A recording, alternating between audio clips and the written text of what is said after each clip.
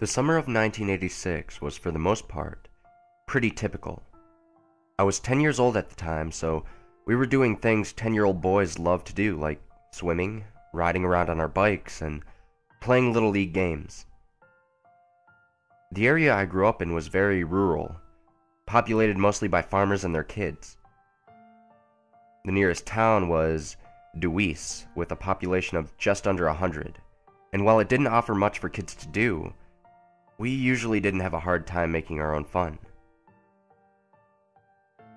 One Friday, my friends Kevin, Mike, Scott, and I decided to walk the train tracks that went out of town.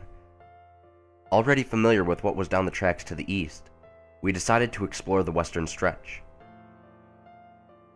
The tracks leading west out of town were far more raw, as they cut through the tree-lined valley that extended for miles, with the trees forming a canopy that made it feel more like a tunnel than a path.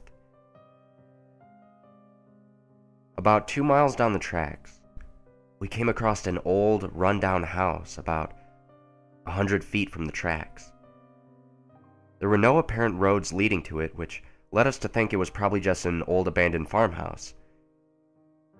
The house was badly in need of maintenance, with flaking paint and broken boards on the porch. However, there was a strong feeling that someone still lived there, and was probably not at home when we stumbled across it. We entered the house, and it was as run down on the inside as it was outside. The furniture was very old and had rips and scratches.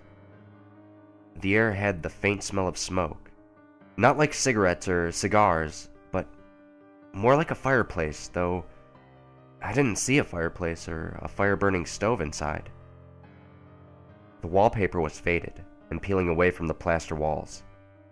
Lots of knickknacks were on display on the shelves and curio cabinets. Being the mischievous boys that we were, Scott grabbed a vase from the shelf and smashed it on the floor.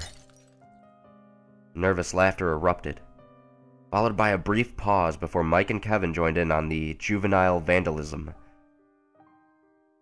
I was stunned to see how freely my friends were destroying this stuff, so I panicked and ran from the house, thinking that somebody lives there or owns that stuff, and I didn't want to get in trouble. An hour later, I made it home. Saturday morning, I woke up and enjoyed cartoons and cereal like I did every Saturday morning. However, I couldn't shake the guilt of what my friends did to that house. After lunch, I reluctantly made my way back to the house and knocked on the door. A few moments passed before I saw an old woman come to the door. Hello there, young man. Can I help you? Yes, ma'am. My friends and I were here last night and, well, they broke some of your things. I wanted to apologize. The old woman replied. Yes, I know. I caught the other 3 boys in the act. Anyway, it's really not that important. It shows a lot of character that you came back to apologize. My name is Maggie. Would you like to come in and visit for a few minutes? I agreed and entered the house again. From what I could tell, the house had been cleaned up following our rampage. I even noticed that the vase that Scott smashed, sitting back where I'd seen it the night before. She must have had another one stashed away somewhere. We sat in the living room, and she asked me typical questions like my name, my interests, etc. A few questions of banal pleasantries passed before she paused and said, Now where are my manners? Would you like some milk and cookies? Naturally, I took her up on the offer. As she left to go to the kitchen, I realized that I had completely forgotten my baseball game later that afternoon. Bolting from my chair, I told the woman, I'm sorry, I forgot my baseball game this afternoon. I'm gonna be late. I'll come back another day. Before she could protest, I was already out the door and heading back home. Again, I found myself running away from that house for the second time in 2 days. I made it home just in time to leave for the baseball game, but We had to forfeit since my friends didn't show up. They must have been grounded after getting caught by Maggie, and she tattled to their parents about the vandalism. After spending more time thinking about how I left the day before, I started to feel guilty for leaving the old woman so abruptly, so I decided to unburden myself to my dad. I explained what we had done and how I'd gone back to apologize. My dad looked at me with an unconvincing smirk. Sure you did. You were in Crazy Maggie's house?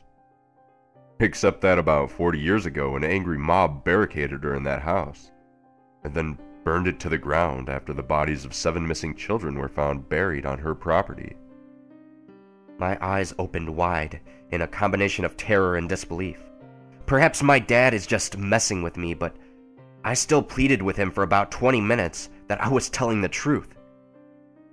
Frustrated with my tenacity, Dad said, You can still see the graves where each body was discovered. Let's go, I'll show you. Reluctantly, I agreed, and we arrived at the house roughly an hour later. To my surprise, it's exactly as my dad said. The house was no longer there, only the foundation and the burned and rotted frame remained. Did I imagine the whole thing? My dad told me the history about the house, and the tragic story of the grisly murders. He beckoned me back behind the house to point out where the bodies were discovered. We rounded the corner and he spent a few moments to inspect the area more closely. That's odd. My dad said. I thought there were only 7 murders, but I count 10 graves here.